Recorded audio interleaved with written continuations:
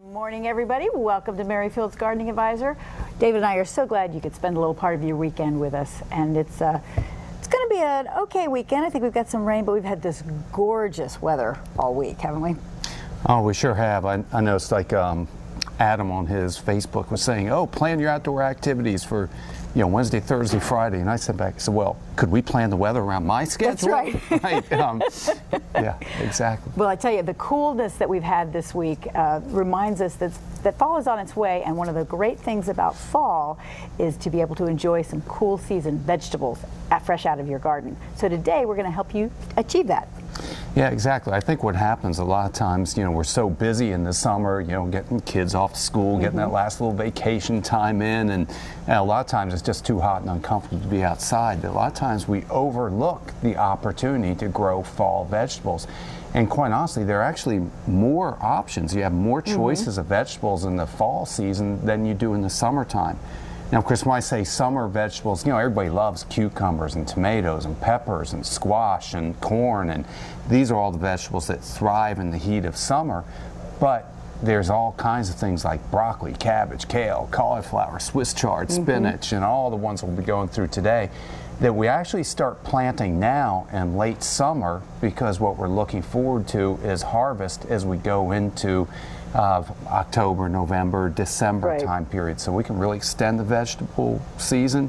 They're healthy, they're nutritious, they're delicious. And you don't have to have a big garden to enjoy them either. No, and we'll go through all this today, whether you're growing little small containers or big, large gardens or anything in between. So stay tuned today. We're going to take the whole show. Actually, Diane is still out, so we're not taking phone calls, and so we have a lot to talk about today. Yeah, sure do. So a couple quick announcements. Just wanted to let you know, if you I know you're watching on not on DirecTV, but if you have friends or neighbors that have DirecTV and have not been able to see the show, we're on DirecTV now. News Channel 8 is on DirecTV. So please spread the word. We'd love to have them join us every Saturday. And again, if you miss an episode or want to go back and double check, what did David say about this, or what did Peggy say about that? On our website, merrifieldgardencenter.com, you'll find past episodes along with the outlines. Yeah, and we put the outlines, so sometimes we're talking about specific plants and plant names. You can always look it up there. Absolutely, absolutely. And our seminars are going to be starting up. We just finished up the seminar schedule. It's at the printer now, so it's going to be sent out in the next couple of weeks. They start on September 7th. A great selection of seminars, as always. I think you're starting us off at one of the locations, right? Yeah, I'll be out Gainesville on September 7th. Myself and Renata, who many of you know, talking about lawn alternatives. We talk about lawns a lot, I do, but we're also going to talk about some of the other options that you have. Great, great. But there's cooking classes, demonstrations, some of the plant societies like the Rose Show and Chrysanthemum Show, all kinds of neat stuff. And we will be sending out e-blasts about it as it gets closer. So if you're not on our email mailing list, go to our website, merrifieldgardencenter.com, and sign up for that as well. And our regular mail, but it may be, I think we've got everybody situated for the regular mail one that will go out this time. So at least sign up for the email list. We send the e-blasts out usually every couple of weeks, every other week. So those are full of great information, sometimes some specials, and sometimes something fun to do. Yeah. So, okay, well, that's all the seminars I have. All the announcements I have. Good. Well, like I said, we're going to be talking about cool season vegetables throughout most of the program, but I want to take a minute to talk about another important cool season crop, if I can use that word, and that would be our lawns. Most of us are growing cool season grasses, which means that they thrive during those temperatures of 60 and 70 degrees and the moist conditions, the same as many of the vegetables we'll talk about. But there are a couple things that you might be wanting to tend to in your lawn, and I'll kick this off with a couple pictures. So this first picture that we're looking at is not a thing of beauty. No. This is what we want to avoid encountering. Actually, I took this picture last September to give you sort of a time reference. It's in there. And what I really want to alert people to is that this is the time of year that grubs become active.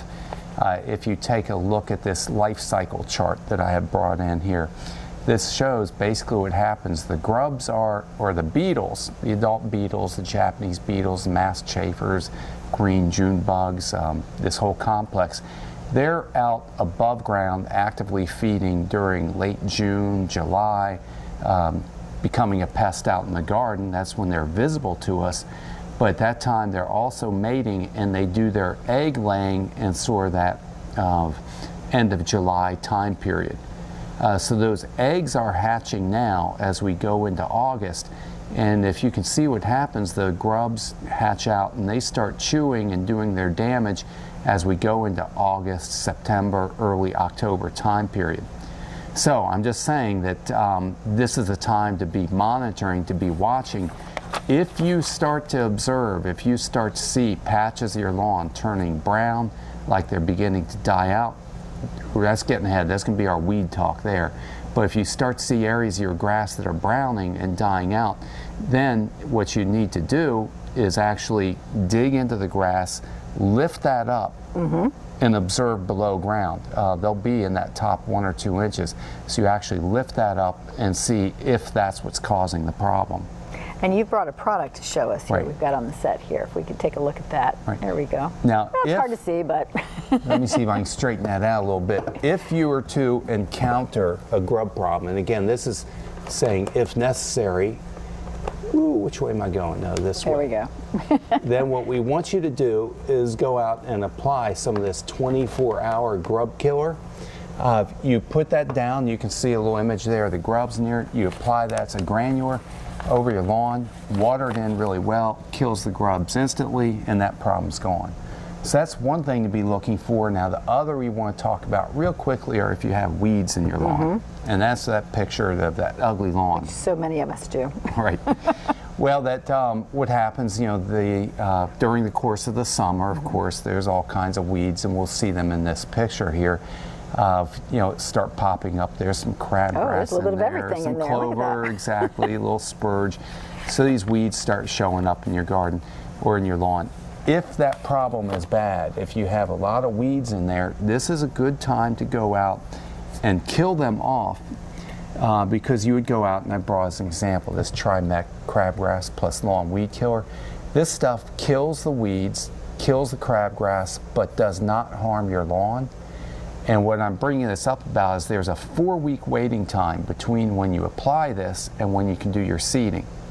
So looking ahead, if we say, okay, the best time to be seeding your lawn is going to be September, early October, and you have a weed problem, let's go out now, kill those weeds off, so that come September, you'll be in a good position to go in and do your fall seeding and fertilizing. Great. Okay. Well, let's take a quick break and we'll get to our fall vegetables. Yum, yum.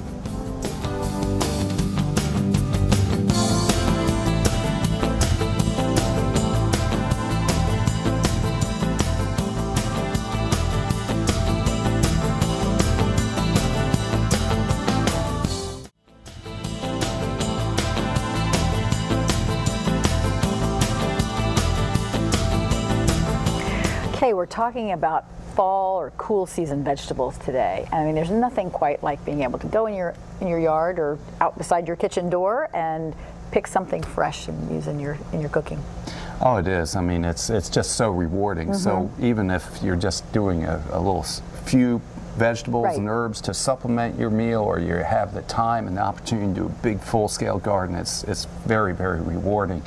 Thing is, I'd notice, not like you talk about fall vegetables, but it's August time period. Right. But the thing is that we're always talking about on this show is to get the results that you want. To achieve those results, it requires that you plan ahead. So we're talking about a group of vegetables and herbs and bulbs that we'll be discussing today that really thrive at about an average temperature, sort of 50 to 70 degrees. So conditions like we're having right now, warm days, cool nights, that's the ideal growing condition. So even though it's August and it's still summertime, we need to be getting started now so that be prepared. The plants are there and prepared and ready for your harvest as we go into the fall season. So it's kind of an interesting time of year where the summer season's still there. You know, you still got tomatoes coming in and peppers coming in. But I'm saying, hey, you also need to be thinking about what you want to be putting in as you go into the fall. So, like we had mentioned earlier, there's a huge selection of vegetables that thrive during this cool weather. Well, you were just pointing out, he's got a list here that is twice as long on the fall vegetable part as the summer vegetable part. Yeah. And I would have thought opposite. Exactly, but we overlook this, and that's Right. the neat things where we live, where we've got, we can get a cool season harvest in spring, we get the warm season vegetables in summer, and then we got another season coming up right here. So I'll start with, again, a couple pictures, Okay. give you an example. These are the kind of things that you can be growing. So when we talk about the fall vegetables or cool season vegetables, in this picture, I think in the foreground, it looks like we've got a little bit of cabbage going on in there. Just behind, no, those are Brussels actually sprouts. Brussels sprouts. Oh, well, you got Brussels sprouts, Yeah. cabbage, you got a little bit of everything. I know, in there. and that's my Yeah. own garden. I just can't. That's in the old days when I had a big garden. I was going to Had say, the that looks space like an for it. awfully No. big garden for your That's house, before I David. moved into a townhouse. Used to have 90 acres, and that's what wow. I spent my time Right. doing. But this is the kind of stuff. I mean, Brussels sprouts, I know they get a bad reputation, but that's like one of my favorite of the cool season vegetables. I tend to love the bitterness of the Brussels sprouts that are in there. Right behind it looks like there's cauliflower planted in there. Behind that we've got, broccoli. These are all members of the mustard family. They're a lot of times what we refer to as cole crops. They all grow under the same kind of conditions. And I was just reading the other day, I was surprised to find out these are all very high in vitamin C. And believe You it or don't not, think about that, right?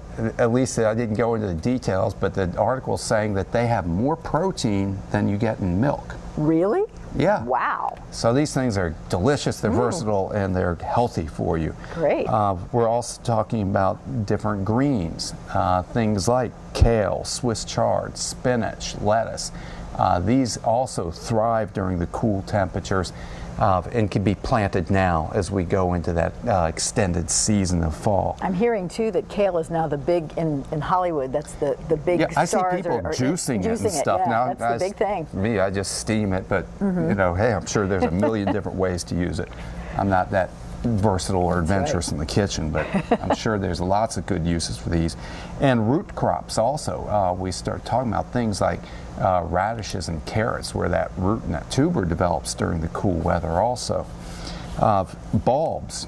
Again, we don't think of this necessarily as traditional vegetables, but garlic, onions, Oh, right. leeks. I mean, again, this is the time to be planting all that stuff.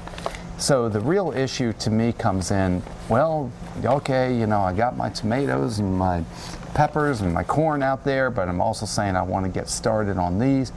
So what we do is just sort of intersperse our plantings. And this picture up here is a vegetable garden. It's set as a demonstration garden out at Green Spring Gardens Park. And this is really, I think, how we're going to manage this if you're on limited space. Right. I said, when I had a big garden, I can always just turn up a new bed, and that was no problem. But when you're limited on space, what happens, you can see here where there's cucumbers growing up with the trellis. There's zucchini squash growing in the background. But what will happen is in between harvests, let's say you just harvested beans out of that area, now you can take and rotate a crop of radishes in, which is what they're doing here. Or if once my cucumbers are harvested and they're gone, and you tear them out and then you rotate in, and maybe that's where you decide to plant garlic. So kind of doing the same thing that the farmers always did in the large scale on a small scale as well. Exactly. So I know you're limited on space, but you kind of start to rotate these in wherever you have the space available. Let's see, I think in our next picture, Got some Swiss chard coming up? exactly, showing here again another example at Swiss chard, how that's just interplanted in there and kind of filling the gaps in wherever we find the space that's there. And you've got kind of a family grouping type of thing here, right? Right, now all these greens, they're all in the spinach family, spinach, Swiss chard, beets, again nice greens because we just talked about some of the plants that are in the mustard family, the cole crops. But these are also, like I said, members of the beet family, and they all do great at this time of year. Now the other thing that we're going to do is we extend our season. We are interplanting these into different areas of the garden, rotating crops through. But here you can see lettuce, it's planted in a raised bed. those hoops are there because even as we go later into the year, as we start going into the cold weather, November, December, even January, they'll be able to put plastic over top of this, essentially create a cold frame in there so that we extend our season out there. So what we're trying to do is really what we call intensive gardening techniques. I say intensive because we're rotating and trying to get like 3 different crops out of that same piece of ground in the year. We're trying to use every square inch of it that's in there. We're extending our season by putting these different cold frames and protections out there. So if we're going to get this kind of productivity out of our garden and get that kind of harvest out of our garden, that means we're going to have to put more input into it. We're going to have to be more aggressive in how we maintain the fertility, how we maintain the soil, closer attention to our watering, because we're really trying to maximize every bit of production we can out of every little square foot of it. So a little bit of pre-thinking and planning can get you the best results. Absolutely, and that's what I would say. When we come back, I'm going to go in a lot more detail on how we're going to manage the soil to really get the most out of that little bit of space. Great. We'll be right back.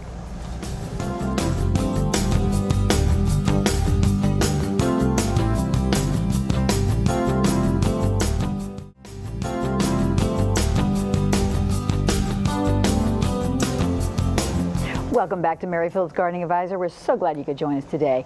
We're talking about growing cool season vegetables, and David has some charts and some great information to show you. So he's over at our virtual garden, and he's got some great info for you. All right, thanks, Debbie. We've been talking about the different vegetables that you can grow, planting now and preparing for fall harvest. But we're going to switch gears a little bit and talk more about soil during this segment. Because as all of you know, if you're going to have healthy, productive gardens, you need to have a healthy, productive soil. There's just no way around that.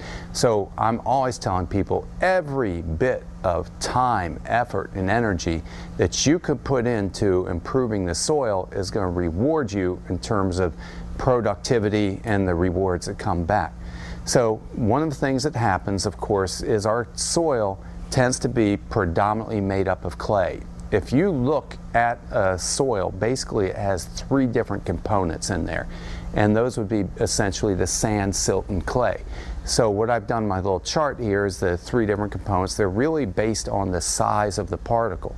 So if you look down here at a clay particle is the smallest and finest of all the soil particles. And you can see what happens. It's just very highly eroded stone. So we start out with big rocks. You know, the rocks get eroded down to gravel. The gravel breaks down to sand. The sand breaks down to silt. The silt breaks down to clay. And that end product, these things are so small that you need an electron microscope to see them. So in our region here, we're in a very, very old geological area. So it's very old, very highly eroded soils with lots of clay in it. And these clay particles just sort of stack on top of each other like this, all these tiny little particles. Now the good news is clay tends to be very high in fertility, high moisture holding capacity, but the bad news is it gets so dense, so compact, that then it's difficult for air and water to infiltrate into it. So that brings us to our next topic, which is the soil structure. So what we can do if we sit around and we say, oh my, you know, I got too much clay and that clay is so dense and as hard as a rock and the air and water can't get in there and the air and water doesn't get in so the roots don't get in. So what our real goal here is that we want to improve the soil structure. How are those clay particles arranged rather than them just being compressed and flattened down? Our goal, what we really want, see I'm not used to the screen still, is this granular structure. The granular structure means that these clay particles are gathered together in like little crumbs. And when they're like this, when they have this granular structure, this allows the water to infiltrate through, and as you can see in this little chart, it also drains out of it. So this is the ideal. That's where we would like to get to. So there's these others. We talk about prismatic, blocky, you know, the single grain. You know, these are, you know, stuff soil scientists go into, but just keep in mind, this is where we want to be, where we've got that nice balance of air and water infiltration, enough clay to hold nutrients, and this is going to give us good results. So how do we get here from where we are to this? Well, the real answer to this, the solution to improving your soil, is with compost. As we start to mix and incorporate compost into the soil, that organic matter and all the bacteria and the fungi that are in there go to work breaking it down. And these bacteria and the fungi that are in there, they take these clay particles, these little microscopic, submicroscopic particles, and they start to glue them together. The slime from the bacteria, the hyphae from the fungi, they pull them together and start to glue them into these granules. And that's what gives us that nice structure we're looking for. So what we're trying to do is always encourage composting. Essentially, we're pulling vegetables out of the garden, taking this material, throw it in, letting the bacteria and fungi go to work, and then come out with the finished product that we cycle back into our garden. So if we're composting, the basic ingredients that we're looking for is putting things like grass clippings, leaves, straw, kitchen scraps, coffee grounds. You could even use shredded newspaper.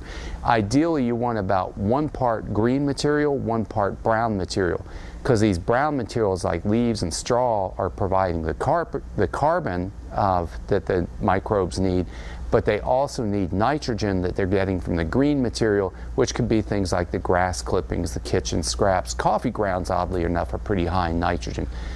The things that we don't put into the compost, my do not list, is we don't want to be putting meat, fat, animal waste, invasive weedy plants, diseased plants in there. Because if we put this material in there, it can attract unwanted visitors, things like, rats and wildlife are attracted to these things. Also, most of us, our compost really doesn't get high enough temperature to kill off the weed seeds and the diseased plants. It needs to get 120 degrees or hotter for that to happen. So let's just be on the safe side and keep that stuff out of there as well. So we mix these things together, 1 part green, 1 part brown, and we turn that back into the garden, just till it back in there, and that really builds the structure. Now, there's a million different ways to do this. There's also a lot of, sometimes one is known by some people as lasagna gardening. This is where the composting is done in place. Again, here that material, rather than putting it in a bin and turning it and monitoring it, it's just layered on the ground. These beds are built up, and then it takes a little time, but over a period of 2 or 3 years, this turns into really nice, good, rich soil. I've had some of my friends do this. I haven't personally, but they're creating a new garden bed. They don't have the means to cultivate the heavy soil. They'll put a layer of newspaper down, build layers of compost on top of that, and like I said, it might be a 2-year process, but then they've had some phenomenal results when they go back to plant and establish those beds. So that might also be another way that you consider doing it. Now, if you don't have the means or the time to go out and actually do your own composting, of course, that's where Merrifield Garden Center steps in, because we sell lots of different kinds of compost.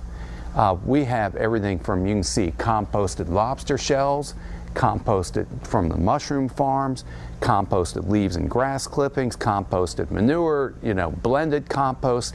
The list goes on and on and on. What we have put forward is this we're calling a Strive for 5 idea, that if you mix different sources of compost in there, that gives you a broader range of nutrients, more diversity in terms of bacteria and fungi, and ultimately better results that are in there. This kind of came out of the square foot gardening concept, where they're trying to get you to blend and mix different types of compost together. And I think that makes good sense in really any kind of gardening. So my thing is, get some compost in there. I don't care if it's your stuff that you produce in your backyard, or if you have a favorite like the leaf grow or the lobster compost, the mushroom compost. It's all good. It's all going to add to your soil, and the more diversity you can get in there, different types, probably the better off you're going to be. So we have to do this because we're really trying to get the productivity and maximize those opportunities out of our garden. Now, another way that we can do this, again, if you have the space and the resources, this is what's sometimes called green manure. This is taking plants and tilling those plants back into the garden. So here, this is a plant, it's called hairy vetch. A lot of work was done with this at USDA. So in this case, I planted the hairy vetch, allow it to grow up. It's a legume, so it's fixing nitrogen out of the atmosphere. So it's high in nitrogen. I let this grow, I till it back into the soil, the bacteria and the fungi break it down, decompose, and cycle those nutrients back to the plant. So this is one that works pretty well during cool weather. Sometimes one of my favorites is in summertime. If I had time in between crops, I could use buckwheat. Buckwheat grows. These are plants they produce called lots of biomass, lots of vegetation in a short period of time. So again, this gets cultivated and turned back into the soil. The garden center, I mean, we have things like clover, we've got annual rye, we've got winter rye, we have any number of these. So there's different ways to do this, but the bottom line is we need to keep replenishing the organic matter in the soil, keep building that structure, maximize our productivity so that we can get the most as far as our harvest out there. So I got to take a little break right now, but when we come back, we're going to continue talking a little bit about fall vegetables.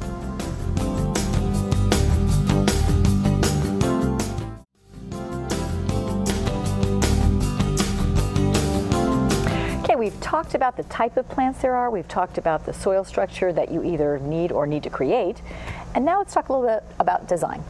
Yeah, and again, this is unlimited. Right. You know, the amazing things I see people come up with as far as their garden designs go. But again, we'll just start with a couple pictures. You know, I'd shown you sort of more traditional gardens before, you know, where they had a big area where you could till it up and, you know, planting stuff in rows. If you can do raised beds, I'm just envious. Yes. There's a lot of advantages to doing raised beds. We talked about the difficulty of getting that soil structure in a lot of places. So where you can't go down, let's go up. Go up, there you go. Also, you know, as the years go by, you know, that the ground seems to be getting further and further away. So, you know, having that up so you don't have to stoop over as much, you know, makes it a very comfortable, nice way to garden that's in there. So, again, this is a beautiful garden. You know, Renetta, who many of you know, this was a garden that she had worked at and developed. And, oh, right. very nice. You can see a mix of all the different cold crops in the background there, you know, with overlapping some of the summers. So again, these things, that's why you see the warm season and the cool season crops overlapping, always planning for what's next. So that's great if you have the means. Now, kind of what I'm doing now is like I say, I'm a townhouse gardener now. Got a whole different ballgame. Happy to be downsizing. It's just, you know, different times of life. This just going on in one pot. That's wonderful. And obviously you're not going to feed a family of 6 out of there or something, but you know, a lot of times just the joy of being able to supplement you know, some of your cooking by going out and clipping some fresh parsley, or even if you only end up with 1 or 2 heads of cabbage that you can serve through the year. I mean, and that's beautiful too. It is, and it's convenient because you can move that around if you need to. Exactly, and keep you're having it right a party outside or something, the door. and you want to move it out of the way. There you go. Exactly. In old days, I had to, you know, walk. It seemed like a quarter mile to get to the garden. Here, you just step right outside the door. Well, and then there's even more innovative ways. What this is a vertical garden. This is very cool. Exactly. Stephanie, out in our annual section, put this together. Basically just took an old pallet, you know, I'm oversimplifying, but filled with soil, stuck the plants in, and this is hanging up, growing vertically. So don't talking about limited space, you know, oh, well, we have a balcony or something like that. There's a lot of different ways that you can get vegetables growing in your garden. So how do we get going on these? This is broccoli, obviously. In this, what we're doing is we're actually consuming the flower head. So as the days get short, the temperatures get cool, this goes into its flowering stage. But our idea is that we want to harvest broccoli when those buds are tight and dense before they've actually opened up and started to bloom. Very closely related to it, similar, would be cauliflower. Cauliflower, again, you can see we're eating the flower head that's on there. Right. And then, of course, cabbage, which we've talked about. And what I'm trying to say is all of these are closely related. They're anything that forms a head. Those plants take some time to develop because we want to allow that head to develop and get it before it actually harvests. So if you're growing any of these vegetables that form that head, that's where I'm going to say you really want to come in and buy some transplants. And I just brought examples. So you've got broccoli and Brussels sprouts. So Brussels sprouts, for example, it's, you know, those little heads develop all along the stem. They take weeks and weeks and weeks. So if you're growing from seed, let's say you planted seed and I went out now in the middle of August, they may not be ready to harvest until December if you're lucky. Right. So these plants, I'm really suggesting you come into the garden center, pick up some of these transplants. They're going to give you at least a good 6-week, 8-week head start on things. You plant them now and then you go in to harvest later. That's great. Now this is also an excellent time to be growing greens. And this could be any number of things. You know, this could be, you know, things like Swiss chard, lettuce, the list goes on. I think I got a picture to start this off with. Let's see, yeah, let's go. So if we can switch to our picture, basically what I'm trying to say is if you want to put those greens like kale and Swiss chard out there, you can. There they are. That's my new garden. All right. Growing in an earth box. Just again, they're so beautiful, and again, you can grow them in areas large or small. But this is a good time to be planting those. And again, we do sell the transplants if you want to do it like that. I'm just pulling a couple of these around as examples. But things like the Swiss chard, the kale. These are really beautiful as plants too. I love these. Lettuce is one of the easiest things in the world to grow. So it's really easy and convenient to come in and buy transplants on these. But let me say, these greens you can also easily grow from seed. So these grow so quickly that if you want to grow any of these things, feel free to come in, and also you can plant these from seed, and you've got enough time to do that because they'll be ready for harvest sometime in as quick as, you know, like 6, 8, 10 the weeks. leafy ones. Right. Okay. And it's nice to do multiple plantings, not do everything at once, but spread this out time so that your harvest is also spread out of time. Right. So we can go from transplants, we can go from seeds if you're growing greens, and then of course well, I say of course, people may not realize it, but there are actually bulbs that you can be planting right now. And when I'm saying bulbs, this is a great time of year to be planting garlic. You see garlic growing up in the garden there. So you plant it now. It grows as a little green basically through the fall and the winter months. And then when it reaches the flowering stage, you cut those blossoms off. And then you harvest the bulbs next summer. So if you're planting now, your harvest would be coming next summer. And we got one more picture to show, I think. Yeah, I think this is also showing onions. I was getting a little, I love growing garlic, so I got ahead of myself. But you can also plant onion sets. You plant them now, but you probably won't be harvesting till next spring. So this picture is actually probably taken in March or April, but you can plant now, or of course you can get a head start on that by coming in to pick up these little starter plants. The other bulb that I wanted to talk about quickly, because I know I'm going over on time, but I absolutely have to talk a little bit about these autumn crocus. Okay. And I say that because, you know, who would be thinking of crocus, you know, as I'm talking about the vegetables? I was going to say. Well, we do have these saffron crocus. So, of course, with these, you plant them now. They actually will bloom this fall. And the saffron crocus, of course, this is tedious, but you'll go out with tweezers, harvest the anthers off of that, and use that as a seasoning in your cooking. Really? Yes. Wow. So all this gets planted now. Some of you harvest this year, some of you harvest next spring, some of you harvest next summer. Onion sets as well. Yes. Okay. All right. Take a quick break and we've got more information for you. Stay tuned.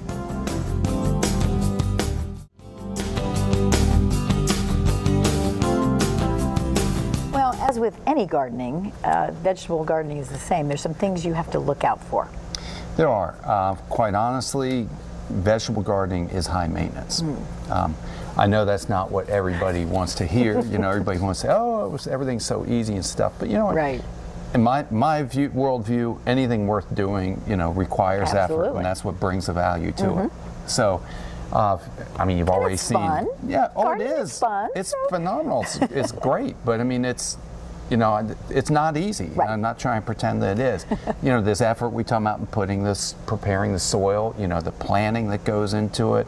Called exercise. Yeah, exactly. It's time, but that's also why you take so much pride. Right. and what you produce at the end of it, because it's, you know, it takes a little effort to get there. Right. So kind of with that lead in, we're going to talk a little bit about some of the maintenance and the management that goes into it. And anybody that's a vegetable gardener probably already knows this. Probably the #1 chore, the most annoying chore, is going to be weeding. And I don't know that there's really a super easy answer to that. I think you can do a lot to reduce the weeding that goes into it. Now, this is obviously a very clean picture, not a weed in the garden. That's because somebody is maintaining it that way. It's not just going to stay that way on its own. So essentially, you know, you're going to be doing some hand weeding up close to the plants, you know, pulling the stuff out where you're just not, there's just no other way to do it. But the most effective thing, I think the singular best way, is to prevent the weeds with a good layer of mulch. Now, you can use, before, we're getting ahead of ourselves now, before you, there we go. Yeah, the thing to do is, like I said, preventing these things. There's all different ways and different types of mulch that you can use. But essentially, if you have exposed soil, something's going to grow there. Right. So we want to cover and protect the soil. Protect it not only from weeds getting started, protect it from erosion, protect it from the impact of the raindrops that are on there. With vegetable gardens, because we're constantly going in there rotating crops and changing things around, a lot of times straw makes a very nice mulch in there. It's effective, it's inexpensive, it's easy to use. And what I found works really great is after I've turned up a new area, I'll put a layer of newsprint down, just regular newspaper, 1, maybe 2 layers thick, put a couple, 3 inches of straw on top of it. That will prevent weeds for about a year. Wow, that's great. And it's cheap, it's easy, it's economical, so that if you go back in there to turn that bed up, you can just turn all that back into the soil, and you haven't invested a whole lot. Now that I'm gardening on a smaller scale, quite honestly, I use the Virginia Fines pine bark mulch because I think it's prettier and it matches with the rest of my landscape. You know, and it's small enough scale. I'm happy to, you know, with the don't mind the expense or cost of it. Right. So you'll see people using pine straw, you know, regular wheat straw like this, bark mulch, compost, the list goes on. Sky's the limit. Yeah, weeds, basically I stay ahead of it with hand weeding combined with good mulching practices. Sounds good. Now, obviously, vegetables are out there. Everybody wants to eat your vegetables. Including the bugs. Right, not just you. And the major pest with these different cole crops, the cabbage, broccoli, you know, the plants that we're growing, is what's called a cabbage worm. What happens, the adult is a moth, that's a little insect in there, or a butterfly. That little butterfly, and you'll see them flying around, oh, aren't they pretty? But what they're doing is they're laying eggs. The egg hatches, and then, of course, the little caterpillar starts chewing away, and if you start to see your crops riddled with little holes in there, then that's probably, you'll find this green worm in there. That's the cabbage worm. Again, but you have a cure. Oh, we do. It's pretty easy to manage. We've got some really effective non-toxic organic controls. Again, this Captain Jack's Dead Bug. I go to that all the time because it does a really good job controlling a range of insects, does a fantastic job on controlling any of the caterpillars. And again, it's completely natural, organic, so I feel comfortable recommending for use in the vegetable garden. Great. Now, another one that you'll run into sometimes if you're growing things like cabbage and broccoli and Brussels sprouts, this is really pretty little insect. It's called a harlequin bug, but its mouthpiece is like a little syringe, like a little needle. It pokes its mouth into the leaf, sucking sap out of it, and every time it does that, of course, it creates a spot or a blemish and causes the leaf to crinkle up. The Captain Jack's is really not quite as effective on this. So one of the other pest control techniques that I'm a big fan of are floating row covers. This is just a lightweight spun blanket. You can see it's almost like tissue paper. And what I'll do is from the minute I put those plants in, I just put this blanket over it, and it creates a physical barrier. And it keeps harlequin bugs, stink bugs, you know, the cabbage worms. It just forms a barrier so that the insects can't get to it and eliminates the need for spraying. and I'll leave that on all the way until the plant, if it needs to be pollinated, then I can lift it off of there. And it's so light the plant continues to grow. Yeah, exactly. You can see the transplants, or the seeds in this case, are planted there. As they grow, it just lifts the blanket up with us. And so of course we have that available at our garden centers. That's a nice way to control. It's just nothing pretty about it. And then maybe our biggest pest of the pests. Ah, yes, the deer. It's deer, rabbits, hungry. squirrels. The wildlife is just really gets discouraging. It does. You know, you put your time and effort and your maintenance, and just when things are about ready to harvest, that's when these guys show up. Rob was just saying that as he went to get something out of our little garden the other night. So here, there's no one answer again. There's going to be a variety of different options that are available to you. You can put deer fencing or deer netting up. And really putting some type of a barrier up really is oftentimes the most effective way to do it. But if you're talking about deer, it needs to be at least 7 feet tall. If you're talking about things like rabbits, you know, it's got to be secured to the ground so they can't scoot under it. And of course, squirrels, you know, that's a whole nother story because they can climb over almost anything, so it has to be like completely encased. But for a lot of us, netting works. Where netting does not work, then we go towards repellents. And there's a whole host of good repellents that are out there. I wanted to show one that's called Deer Scram. This is one that's sprinkled around the perimeter of your vegetable garden, and the smell of it deters the wildlife. It usually remains effective for about 4 weeks, you know, between applications. Another one that more and more people are using is this Sweeney's All Season. In this case, the repellent is inside a little capsule, so it's sheltered and protected from the weather, and so it lasts much longer. It costs more, but these, you put these little dispensers out, and they can last anywhere from 4, 5, 6 months or more. So this is nice because I don't have to go out and apply it as often. So it's a real convenience, but it's going to cost you a little bit more. It's out there. Okay, we're going to have to take a little break. Okay. And when we come back, I think you have 1 or 2 more things to show us on this. We're going to wrap up some things on edibles and then also switch to some flowers. Pretty. Okay, we'll be right back.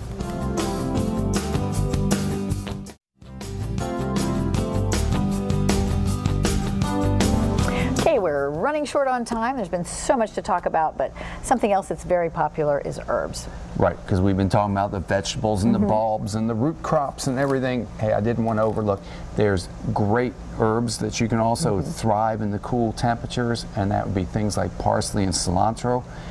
To me, I think it's almost a waste of time trying to grow cilantro in the heat of summer. Right. What will happen, a lot of these plants that we're talking about, they require the cool temperatures. When it's hot, when it goes to like 80 degrees, 90 degrees, what happens is they bolt. They go into a flowering stage. Right. So for example, cilantro is just a classic. It's so frustrating because we're growing it for the greens. We want the lovely pungent greens that are in there. But if the temperatures are hot, it suddenly jumps into its flowering stage.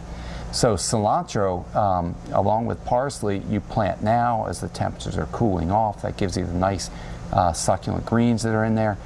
You can buy the plants that are showing. This stuff is easy to grow from seed. And if I have the space, you know, I would be planting cilantro like every 2 or 3 weeks. So I just have a succession of continuing harvest all through the cool weather. Okay. Of course, parsley will even make it through the winter and be there for you next spring. All right. So, any other herbs that you want to show? We got to move on, Debbie. Let's We're do some running out of time. Of course, there's many others. We could go on that for another I'll start pulling these up here. show. But I wanted to go what I'm calling kind of a sneak peek. Because with flowers, you know, it's like, hey, we still have all these beautiful things blooming in the garden. You know, I don't want to cut their life short or anything like that. The only reason I would be putting any cool season annuals in right now would be, hey, some things that might have, you know, maybe you're away on vacation and you neglected some watering and you're just ready to freshen it up and replace it. But along with these different vegetables and herbs we're talking about, there's a lot of flowers, annuals that just love the cool temperatures. Sweet Alyssum, the one we're showing right now, really is one of my favorites. They just have such a wonderful fragrance to them. It's a plant that does have a long bloom season. When it gets kind of leggy and it's not as productive, you just get your scissors out, you give it a haircut, and it starts flowering again. And it's a lovely little border plant, or if you're doing containers, and we talk about thrillers, fillers, spillers, this is a nice little filler that goes in there. So you can see it's a delicate, small flower. I was just about to say, bright and delicate. Yeah, but again, it's just such a charmer that's in there. I also, what do we want to go ahead. You Here, go. I'll go next, right. You go next. This is one that it's not well known to everybody, but it's one that you probably should get to know, and there's more and more varieties coming out. It's got a mouthful of a name, Osteospermum.